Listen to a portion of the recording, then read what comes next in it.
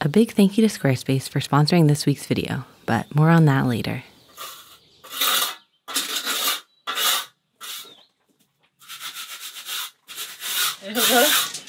So good.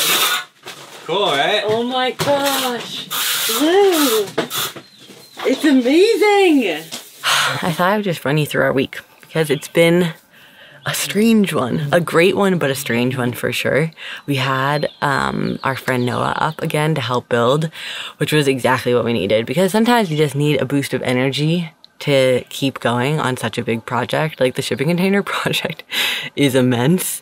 It can be overwhelming, if I'm honest, but when you get like some energy from somebody else who, especially Noah, who is like just has built so many cabinets this year that he can come in and be like, this is how we do it. Let's make it happen. Let's like push ourselves. I think it was exactly what we needed, especially because it was the weirdest week. I feel like I was just getting settled, feeling like really, really comfortable up here and finding my rhythm. And then, I don't know if you saw in the news or you experienced it yourself, there were all these fires in Canada, which I hope if you're watching and you're in Canada that you are safe and that, yeah, everybody who is experiencing those fires on a much more like personal level is okay. But here in upstate, you know, I never really had pictured forest fires as something that would be part of our environment. And the fires obviously didn't get all the way here, but the smoke was so intense. Like the whole sky was just murky. Like when you looked at the sun, it was a red orb. Like you could actually look directly at the sun. Not that we were doing that, 'cause it's not good for you, but it's just that when you're breathing, it felt like you're breathing in a campfire about all day. And so for Max and I, we just realized it's time for women and children to evacuate the shipping container. So we went to my parents' house just so that we could be in like a closed space and not be, the bugs around here, not be breathing in that air the whole time. So that was kind of a bummer because we didn't get to be up here this week. But while we were gone, the guys really got to work. They put in so much effort to get the kitchen in such better shape. Having like a boost of energy from someone else, like somebody who can like come and really like motivate and drive things forward is just the best thing and exactly what you need. And I think that that's actually something that we're really looking forward to. We have 2 friends coming in July and they're gonna stay in the wall tent, and then another friend coming for a couple of weeks in August and they're gonna stay in the wall tent, and everybody's coming to help on the project. And it's like surreal to have people here coming to support us build out our home. And yeah, Noah and Lou had a big mission this week, and that was to build all of the cabinets in the shipping container kitchen. We didn't know like how to arrange them at first, like which size, because you know, this isn't like a standard thing. You're not like ordering this on the internet. They could make the cabinets any size we wanted. So it was like, do we make them even lines, like all 3 of the sets like the same? Do we make some big? Do we make some small? Where do we put the trash can? Like there was a lot of like micro decisions that would end up affecting the use of the space so much. And luckily Noah has been building a lot of cabinets this year. Shout out to Noah, you know what you're doing. And so it was really nice to have his input of like how high should we make the foot kick or whatever it's called at the bottom, and oh, we should think about a place to put our trash can, because that was something that Lou and I had forgot when we were trying to draw out the plan. But we ended up deciding to make the drawers super like the same depth as the stove, so they're massive, which is just so nice. Because when you think of a kitchen, like there's actually so much more that goes into, like when you don't have a pantry, where are you gonna put your like vinegar? Where are you gonna put your canned goods? Where are you gonna put your pots and pans and plates and forks and all that stuff? I feel like that's your standard thought. But then in my head, I'm like, this container is also our bathroom. That means like our toothbrush is gonna live here. Where is that gonna have a home? And like when you have a small space, creating functional storage is just, I think honestly, like the most important thing, because small spaces feel better when they're tidy. And it's very hard to have a tidy place when the things that you have don't have homes. And so that was like a huge theme of like what we were chatting about all week, and trying to think of how do we live in this space and have a home for all the different items that we're gonna need. But yeah, so this week has been really monumental for our family, because the kitchen feels like it's coming together. And just to see, like, to go from having no cabinets to by the end of the week having functional drawers, it just seems like our life is gonna go from glamping to just living in such like a short amount of time. Like, I thought it only made sense to continue this conversation in my beautiful kitchen because it's honestly pretty crazy. When you look at this, We've got a fully installed stove that it works. We've got an oven. We've got drawers. I feel like just the thought of like figuring out what goes in these drawers, I don't know why that brings me so much joy. But I'm like, do forks and knives and spatulas go here or should they go here? What about plates, bowls, everything? It's like even trying to figure out the wall situation. Right now we're thinking potentially we'll put some shelves here with some mason jars filled with like grains and different things like that. Oh, like that. Like maybe there should be, well, this will be cement. Maybe there should be a backsplash. Like I hadn't even thought of a backsplash. So it's like a lot to think about. How do you make this space the most fun and the most functional? And I think for me, it's like, I just want to be able to cook up a lot of food, enjoy quality time as a family, and like have friends over. And so the friend part is difficult because there's not really seating in here. So I think that's when we're basically just like a summer entertaining place, and maybe we need like a picnic table or something like that. Yeah, that's something to think about. Like how do you have like people, you know what we could do? Lou's thinking that he's gonna put in potentially let me show you, like ignore all of the stuff there, but put in a wooden patio thing. What's it called? A wooden deck between these two containers. So that actually has potential because that has a roof over it. We could like string up some cute lights and bring, like if we were having people, we could bring the table from the wall tent up here. And then that could actually be a really good option if it was like raining or you like needed shade or something like that. It's just so much to think about, and it's honestly just, this is the room that I just love spending time in, and it's been really cute. Max actually loves being in here too. It's a bit of a construction site, but I feel like when we walk by it, he just reaches out to go in there because I think the space is open, and that's what we wanted. Like, this is actually a lot of room to learn how to walk. And this is probably where he'll start walking.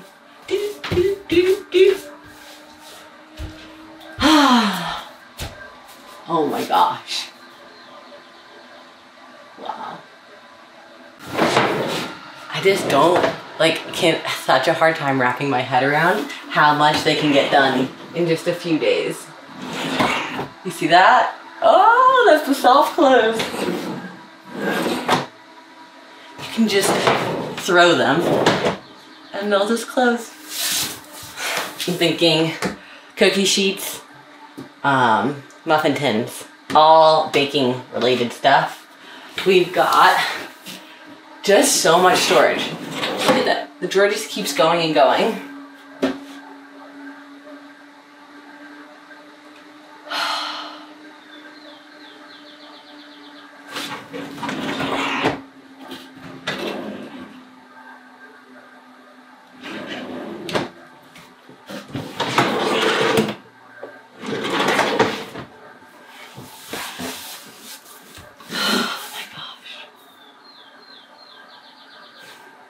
I think we need to celebrate this kitchen progress with action in the wall tent kitchen. I realized that we have a ton of old potatoes, and one of his absolute favorite foods is gnocchi. And so I thought it could be fun. Maybe we should just try to make gnocchi from scratch. Hello. Good afternoon. So the plan for today is to celebrate a very big milestone. Step 1, boil potatoes. Okay. What'd you find down there?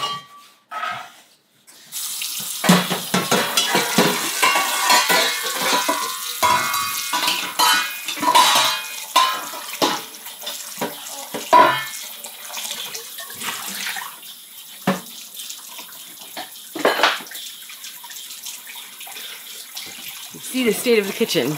This is one of the reasons I'm very excited for a place that has cabinets. What'd you find? Oh my gosh, should we do a family pasta night once a week? Like the Italian nonnas. Oh, you're gonna peel a potato too? Oh. This is what you do, okay? Go like this. The skin just comes right off. I put the skin on the wrong thing. I put it in there.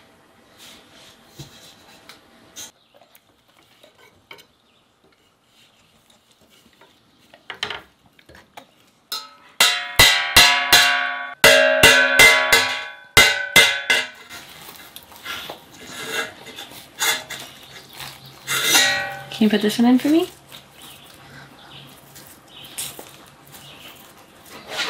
In the pot.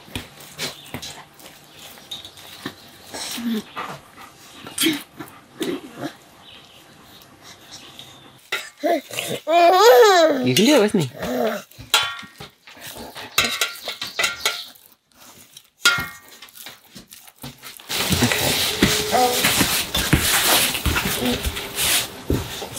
Incorporate that. Max no longer want to eat this anymore until it's cooked. Okay?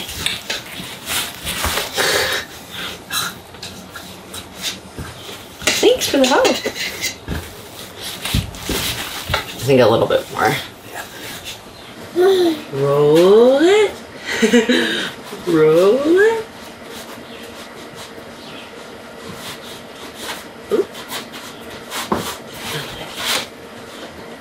Okay, you can have that little piece of it. We're gonna have no yolks if we do it this way. This one. One here, look. What's up? Going out?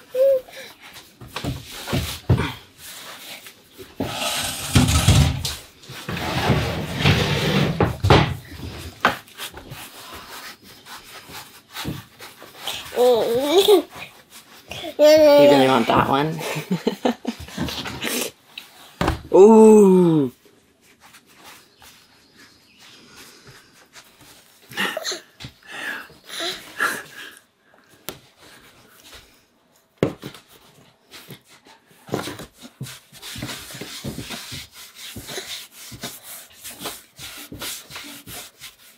I think we'll have plenty.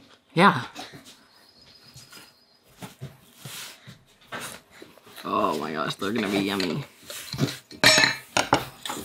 And then there's like a technique. You like kind of like roll them over a fork, I think? Yeah.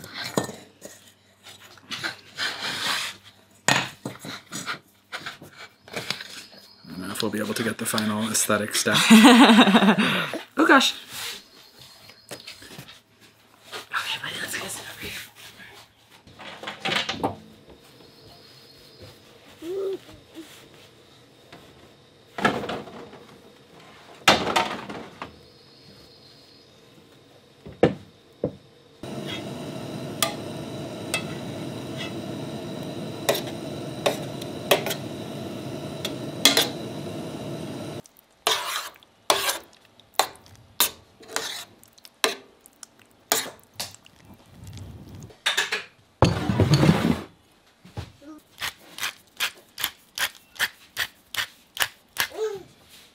You made this, buddy.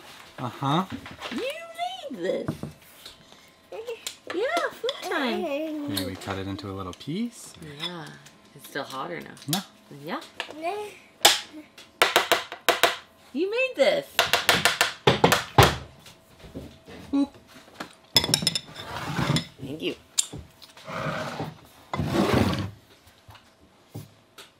What do we think? Delicious. Do we love it? I know. Do we love it? More.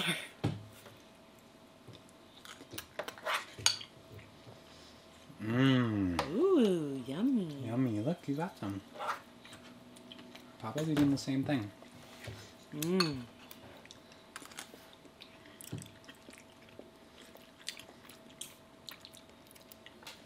But it's really good.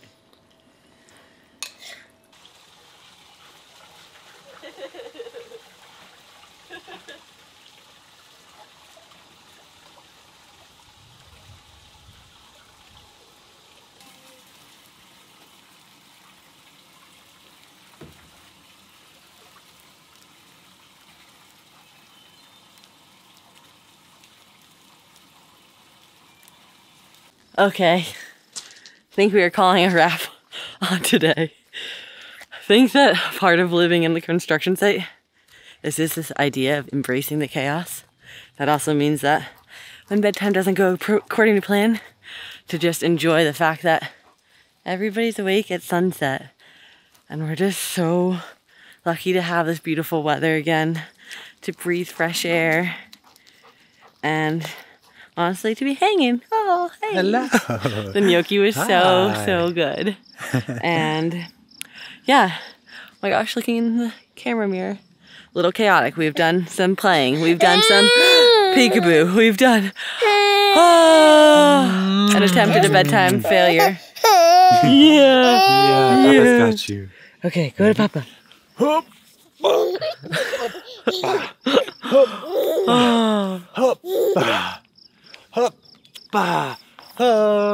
We didn't have bedtimes in our house, so we don't have, or when I was growing up, we've continued that tradition.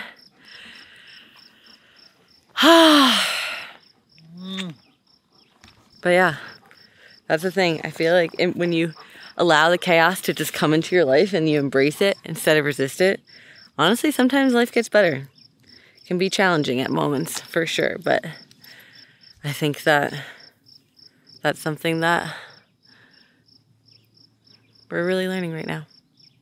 Oh my gosh, the cutest little trio. How do I? Yeah.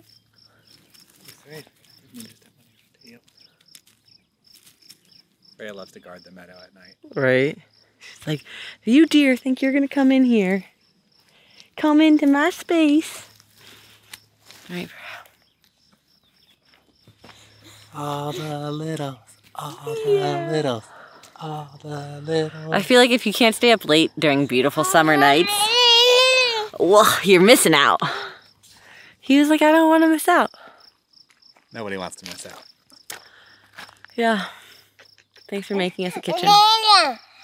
Good night. Good night, right? Good night. Good night and good luck.